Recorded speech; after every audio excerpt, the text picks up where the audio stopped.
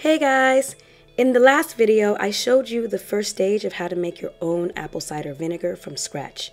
If you haven't seen that video already, please pause this video and click the link below. Here's where we left off. The apple pieces have been removed, and we let the liquid and the young mother sit unbothered for an additional 8 weeks.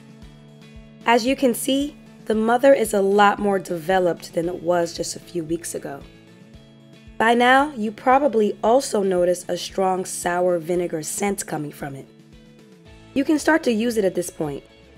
Just taste it to make sure all the alcohol has been converted into acetic acid, aka apple cider vinegar.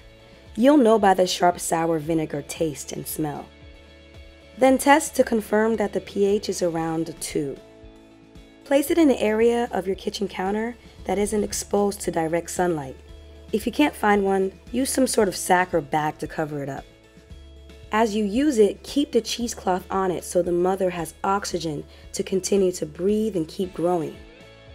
Apple cider vinegar can be used in so many ways, and it has many great benefits. I use it on my hair as an ACV rinse. One, because it kills the bad bacteria lingering around on my scalp, and two, it helps me retighten my cuticles after the shampoo process lifted them. As I previously mentioned in a past video, humidity makes it hard for me to keep my hair stretched without over manipulating it. So over the summer months, I like to wear my hair in different long-term protective styles. I also use this time as an opportunity to really focus on the health of my scalp. So when my hair is in a long-term protective style, which is usually around April to August, sometimes September, I wash my scalp weekly rather than monthly, and I make sure to do an onion rinse and an ACV rinse each and every time. Here's how I do it. First, I coat my scalp with my onion juice recipe, making sure to massage it in. I just recently added my onion juice mixture into my regimen, and so far it's given me great results. I can't wait to post an update. Then I pin up my hair and cover it with a shower cap or plastic bag, and wear some type of heating cap over it to give it some time to do its thing. After 30 minutes or so, I hop into the shower to shampoo my scalp. After the shampoo is rinsed out and my hair is squeaky clean, I spray my ACV rinse directly on my scalp and some on my faux locks and let it sit while I shower. I usually use a conditioner after I shampoo, then an ACV rinse. But with faux locks, my natural hair is completely put away under synthetic hair, so a conditioner won't really be able to get to it. But if this were a braid or a twist, I wouldn't skip the conditioner step. In the Science of How Apple Cider Vinegar Cleans Your Hair video, I got a few questions on what order to use: shampoo, conditioner, ACV, or ACV, shampoo, conditioner, or some other order. I definitely suggest cleaning your scalp first with a shampoo, followed by a conditioner, then an ACV rinse. Because the shampoo process can be harsh and cause your cuticles to relax too much and make your hair feel rough and dry. Amongst other things, conditioners are supposed to help tighten your cuticles back up, but most conditioners don't really do a good job at restoring them to the way they were. So doing an ACV rinse after will ensure your cuticles are tightened and laying flat. It's an extra step, so try not to drive yourself too crazy about this. It's not mandatory, and you can still have really healthy and thriving hair with or without doing an ACV rinse.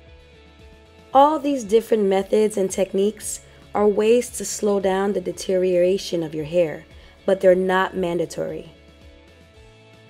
Anyways, after I'm done showering, I rinse out the apple cider vinegar, then let my hair air dry. That's it. Pretty simple. I do this once a week when my hair is in a long-term protective style. My scalp is not just super clean, it's pH balanced and it's not clogged up with harmful bacteria or yeast.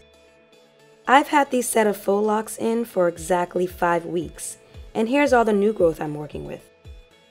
Year-round, I also use my homemade apple cider vinegar in my daily digestive cleanser recipe. It does a really good job of helping you digest food better and keeping your stomach from getting bloated. I'll give you the recipe in the next video, where I go over what exactly the mother in apple cider vinegar is, and we'll talk about if it's really as beneficial as what people say. When you get down to about an inch or two of the apple cider vinegar remaining, starting a new batch is a lot more simple going forward. Fill a separate sterilized jar with apples and distilled water, and pour the mother and the 2 inches of apple cider vinegar right on top of that. Now that you're working with a more developed mother, you don't need to add any extra sugar, and it'll take about 4 weeks or so for it to be ready. Don't forget to cover it with a cheesecloth so the growing mother can breathe and flies don't get in. When it's ready, put the mother aside and make sure to add some apple cider vinegar to keep her lubricated and cover it. Strain the liquid into a jar that you want to use it from. As I mentioned earlier, I like to use a jar with a faucet because it makes life a lot easier. If you want to grow another mother, keep the airflow open. If not, cut off the airflow. Repeat this cycle over and over again. Each time, the mother will continue to get bigger and stronger and infuse newer batches with even more healthy, good bacteria. At this size, you can continue to just leave the mother in the apple cider vinegar as you use it. But when it gets to be about this big, it's a little too strong to just leave in while you're using it, because it'll continue to turn the liquid and make it way too acidic. So, to keep her happy, just start a new batch and put her on top so she can process it. You can even experiment with other fruits if you like. Science time! So that we're clear, making apple cider vinegar involves 2 stages. On a molecular level, the first stage is really complex, so here's the best and easiest way I can explain it. The yeast cells from the apple skins eat the sugar you added and the sugar from the apples. As they eat the sugars, they pee out alcohol and fart out carbon dioxide gas. That's why in the first stage, the liquid turns into alcohol and you see foam and fizzing on the surface. Here's what that chemical reaction looks like. In the second stage, the Acetobacter bacteria in the mother uses oxygen to convert the alcohol into acetic acid, aka apple cider vinegar. Here's the chemical reaction for that. So hopefully with these 3 videos, you have all the information you need to independently make your own apple cider vinegar from scratch.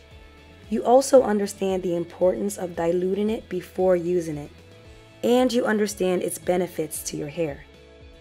In the next and final video in the series, I'm going to show and explain what's so special about the mother, and if it's really as beneficial to your hair and internal health as everyone says. As always, thanks for watching. See you in the next video.